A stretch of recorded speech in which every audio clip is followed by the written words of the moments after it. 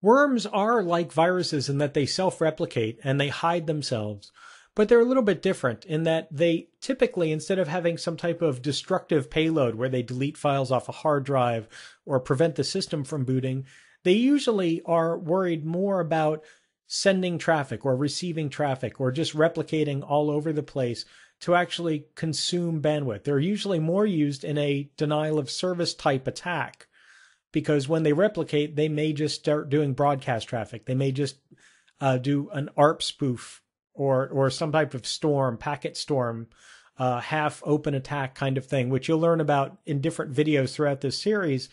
But worms are typical in that way, in that they just like to do, they like to self-spread, but they also just consume a lot of network bandwidth. For some folks, that means that they're not as malicious, they're not as nasty.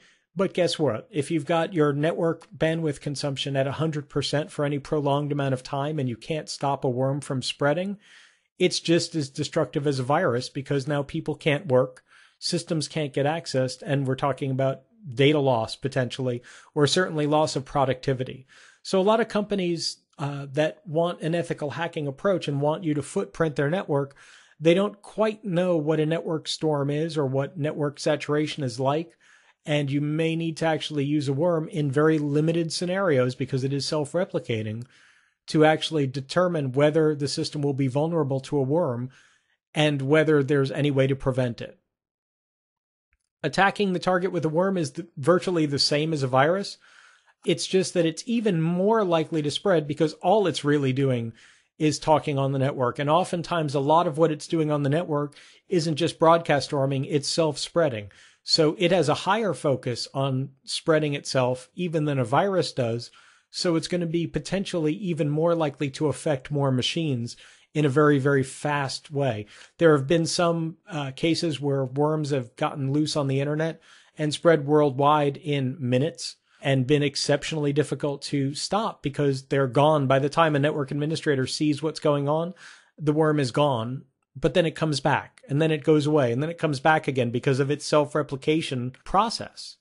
There have been some worms that actually are completely memory resident, where they don't actually store themselves on a hard drive, and that actually thwarts a lot of malware scanning tools or malware prevention tools, because if it's not on a file, on the file system, these malware tools didn't actually detect it because it wasn't written or read.